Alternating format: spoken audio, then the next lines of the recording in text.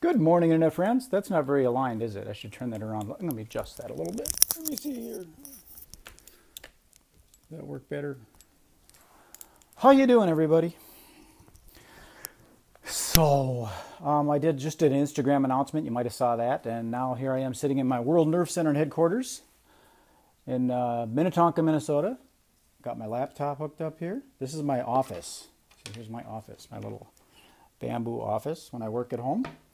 Other than that, usually I'm on my phone, but my phone is right there, so I can't show you my phone.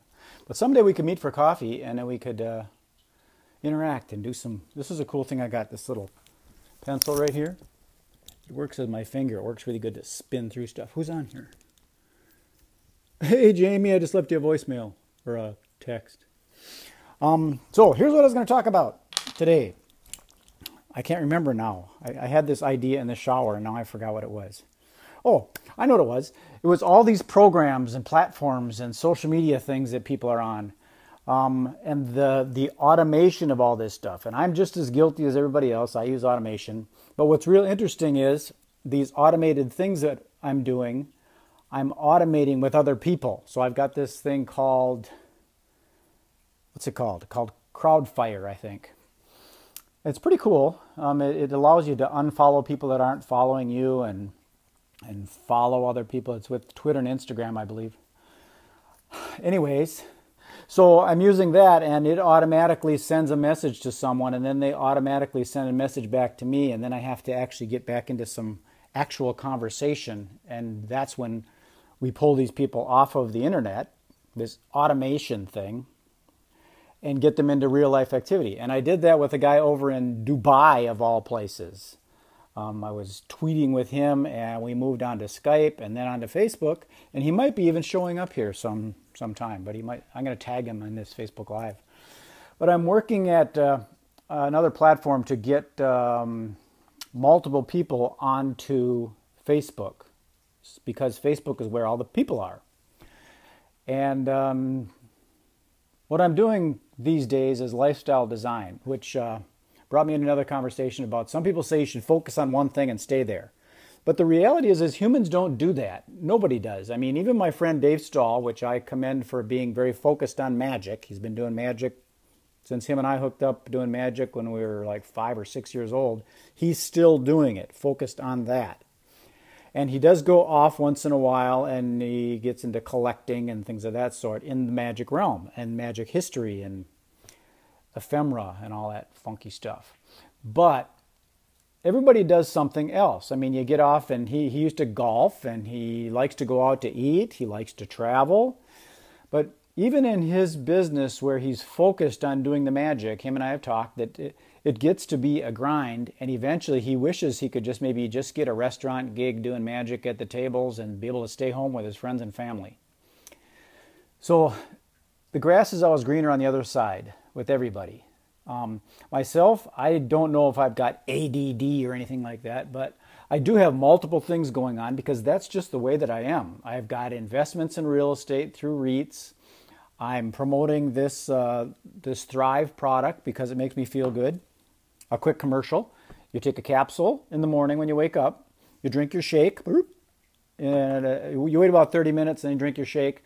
And then I take a shower and I put on this patch that drips nutrition into my body all day long. So that's kind of cool. That's one of the things I do. Then I do online marketing. I've got a website called mysynergycafe.com that's essentially a directory for people to advertise. And I call it Bradvertise because it doesn't just sit there as an advertisement. I actually go on there and propagate and promote and send it to groups that are relevant. Like if someone has got a product that is health and wellness related, I would find a group on Facebook or LinkedIn, and I would send that ad to that group of health-minded or wellness-minded people. So it's different than your typical advertising. Again, I call it Bradvertising because it's intentional rather than just hoping someone finds it with this keyword. I keep on doing this quote thing. I don't know. the SEO thing and all that. Some of that stuff works when you're a big corporation or something and you got to get multi-thousands of people clicking on certain things and getting the awareness and all that. But for a small entrepreneurial business. It's really about relationships, connecting, and I'm showing you my house, and I'm authentic and real and genuine, and I'm not some internet scammer. Or am I? I'm a magician, so I will trick you, but I'll do it for entertainment purposes only. So all the different programs that I've been in, here's my disclaimer. I have nothing against these programs. There's just things that I've tried. I've tried multiple multi-level marketing, network marketing things. Back when I was doing magic at a restaurant, a guy prospected me about Amway. So I used to sell Amway back when there was carbon paper and you had to take order forms and write it out.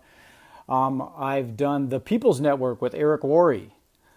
I did Java Fit with Craig Garcia. It's a nutritional coffee product.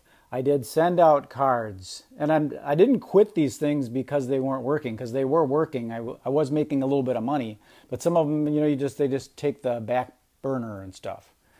I was doing World Ventures. I got out of World Ventures because I moved to North Carolina and my team dropped off, and I just gave it up. What else did I do on the network marketing realm of things? I can't remember. But some people are good at network marketing. There's different types of ways of doing this stuff. Some people go to these home parties and meetings, and some people require themselves to be leaders and develop a team and have the people follow them. Other people are utilizing technology. A lot of people, the old school people like Eric Worre, he was against the whole technology concept for a while. And now he's embracing it, and he's using social media platforms. So a lot of this stuff is shifting over and being more cloud-based kind of stuff. Like Lavelle Thrive, I believe they have a warehouse, but people don't work in the office. It's kind of separate. And I don't know all the details for it, so I can have my friends that know more about that. But leveraging cloud technology and internet technology, like this kid from Dubai, I was talking with him today, and he's on the other side of the world. And I had a good conversation back and forth with him. We're going to Skype eventually. He was on the train, so.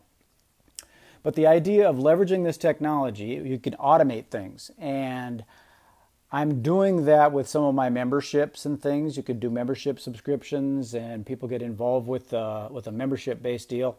And the automation will recurring is what the word I'm looking for. It's a monthly billing kind of thing. So you don't have to think about it anymore. It's like with Lavelle Thrive again. I'm on auto ship, so I don't have to think about going and placing my order and all that stuff. It's automated so I can free up my mind for other things. I do that with my bank account. I got a bank account that has a checking account, and then what I do is it automatically puts a little bit of money into my savings account, automatically every week. And I don't have to think about doing that. So what it's doing is it's moving the money into a different place, so it's in savings as opposed to in my liquid checking account. And then what I want to do is I want to move a bulk of that savings into my real estate investments.